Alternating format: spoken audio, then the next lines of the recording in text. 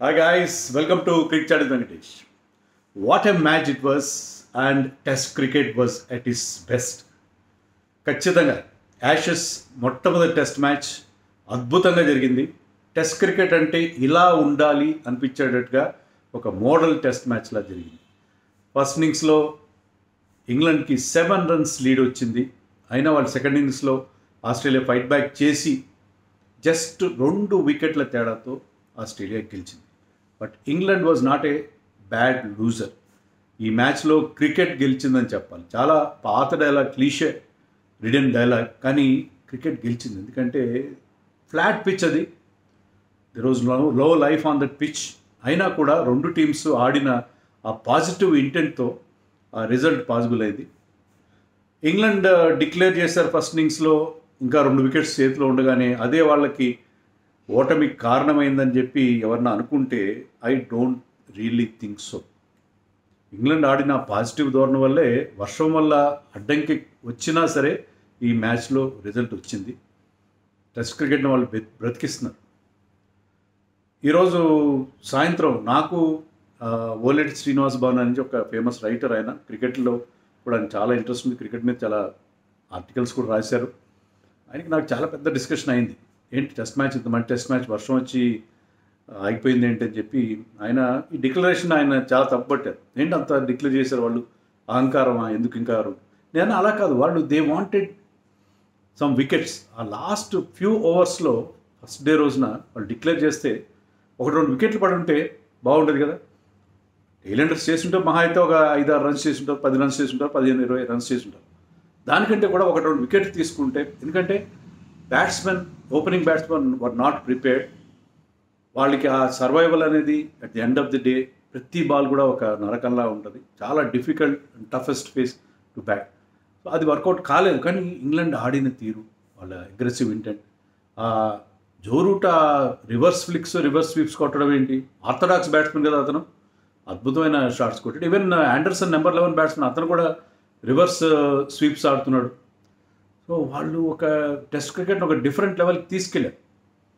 చాలా దుందుడుగ్గా అనిపించవచ్చు. ఇప్పుడు ఇంగ్లాండ్లో చాలా క్రిటిసిజం వస్తుంది, మీరంతా ఇలా అంత అగ్రెసివ్, ఓవర్ అగ్రెషన్ ఏంటి, అల్ట్రా అగ్రెషన్ ఏంటి అని వస్తుంది. కానీ రిజల్ట్ రావడానికి అదే కారణం. అండ్ రెండు టీమ్స్ కూడా, ఆస్ట్రేలియా అంత అగ్రెసివ్గా ఆడుకుండకపోవచ్చు, but they played really well. అల్టిమేట్గా ఏమైందంటే ఇంగ్లాండ్కి బౌలింగ్లో పస లేకుండా పోయింది.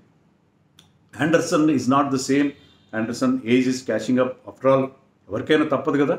అందులో ఆ పిచ్లో అతనికి ఆ స్వింగ్ బౌలింగ్ హెల్ప్ ఏం లేదు. మొయిన్ అలీకి ఆ చేతికి ఇంజరీ అయింది, ఫింగర్ ఇంజరీ ఉంది, దానివల్ల అతను సరిగ్గా బౌలింగ్ వేయలేకపోయాడు. లాస్ట్ డే రోజున పిచ్ స్పిన్నర్స్కి హెల్ప్ ఉంది. సో జో రూట్ కొంతవరకు ఆ రోల్ని ఫిలప్ చేయాల్సి వచ్చింది. సో వాళ్ళకి బౌలింగ్లో స్టోర్ట్ బ్రాడ్ ఒక్కడే ఫైట్ చేశాడు, రాబిన్సన్ అతనికి సపోర్ట్ ఇచ్చాడు, కానీ బౌలింగ్లో అంత పస లేకపోవడం అనేది కనిపించింది. వెరాజ్ Australia had Nathan line and Pat Cummins, ఇద్దరు కూడా సెకండ్ ఇన్నింగ్స్లో దేవర్ excellent. Nathan line had a wonderful match.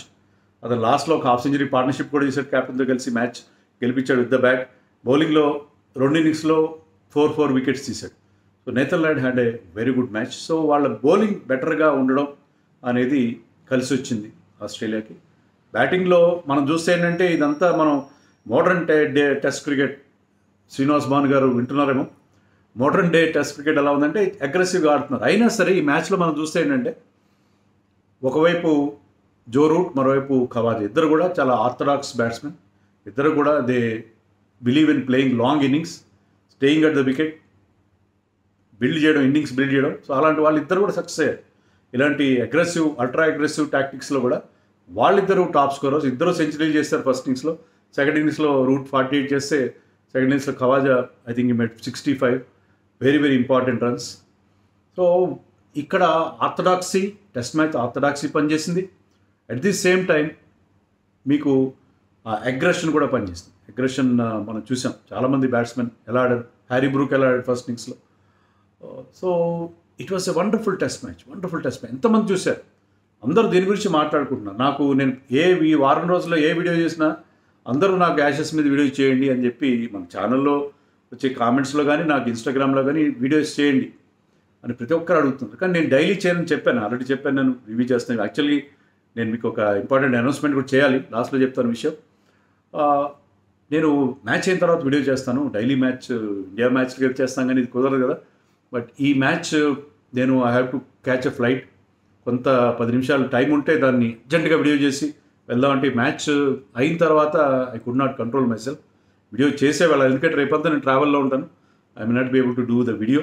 So అందుకని నేను వీడియో చేసే వెళ్ళాలి. ఇంత అద్భుతమైన మ్యాచ్, టెస్ట్ క్రికెట్ని బతికించే మ్యాచ్. ఇలాంటి మ్యాచ్లు కదా టెస్ట్ క్రికెట్ అంటే, ఇలా ఉండాలి కదా, ఇలా ఉండాలి. బౌలింగ్లో కానీ బ్యాటింగ్లో రెండు టీమ్స్ సమోజ్జీలాంటి టీమ్స్, వాటి మధ్య ఒక ఇంటెన్స్ బ్యాటిల్ మనం చూసాం.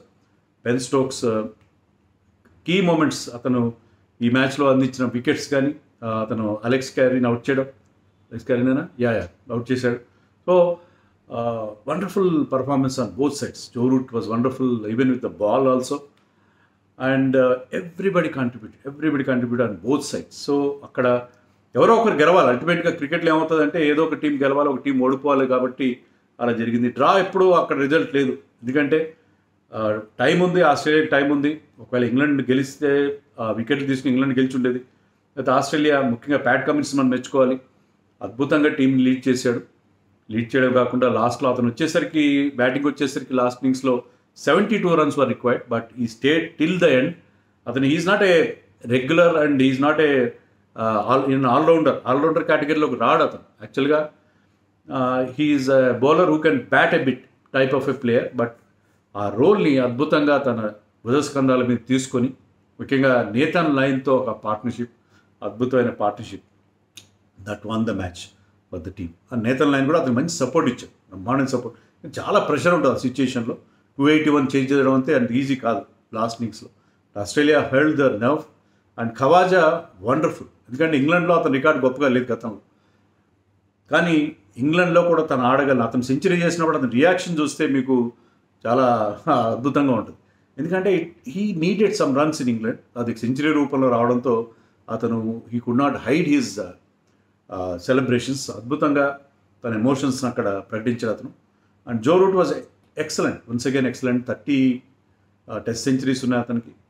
So Joe Root and Khawaja are the heroes. Cummins another hero, Nathan line, everybody from both the sides have contributed. And it was terrific test match, wonderful test match. ఆ test match గురించి video చేయలేకుండా నేను వెళ్ళే పరిస్థితే లేదు. And I have to catch my flight, ఎందుకంటే నేను మీకు ఇప్పటి నుంచి ఒక 15 రోజుల పాటు రెగ్యులర్గా వీడియోస్ ఇవ్వగలను లేదు, ఎందుకంటే I'm going on long Europe tour. అక్కడ వైఫై ఎలా ఉంటుంది, నెట్వర్క్ ప్రాబ్లం ఎలా ఉంటుంది, నాకు అంతా ఇది తెలీదు, నాకు టైం ఎంత ఉంటుంది.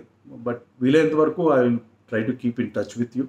వీడియోస్ అందిస్తాను. ఈవెన్ అక్కడ మంచి ప్లేస్లు ఉంటే వాటికి సంబంధించిన, నేను ఎప్పుడు ట్రావెల్ వీడియోస్ చేయలేదు, అవి కూడా చేయాలని ఒక ఐడియా ఉంది. Let us see how it goes.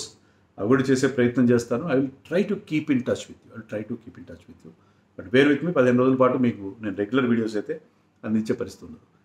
But నేను వెళ్తూ ఒక అద్భుతమైన మ్యాచ్ చూసి వెళ్ళాను. మీరు కూడా I think you also everybody must have watch this match. Cricket lovers అందరూ మిస్ కాకూడని మ్యాచ్ మనం చూసాం. Wonderful test match. Both the teams are very good. ఒక్కరు గెలిచారు కానీ ఓడిపోయిన టీం కూడా they are equally good, they are really good. ఎందుకంటే వాళ్ళ సాహసాన్ని, వాళ్ళ డిక్లరేషన్ని, the kind of batting that they are showing, the kind of ball technique that is showing are really very good. I think they will come back to the series.